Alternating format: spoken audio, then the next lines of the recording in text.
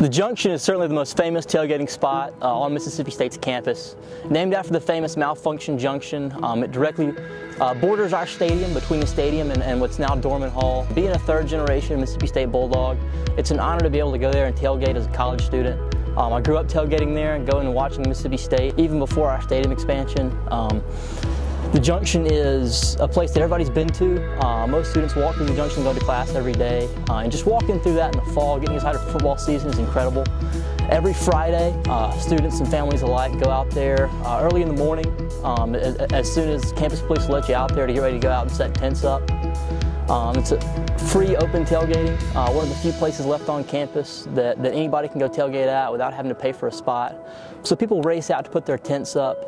It's always awesome, you know, seeing all the freshman guys out there helping these families from Starkville put their tents up and giving them the best spots. It's also the location of our dog walk before every game, so the team comes from their team hotel and walks right through the middle of the Junction to go into their locker room in the stadium. It's truly one of the most special places on campus and one of the reasons I'm glad to be at Mississippi State.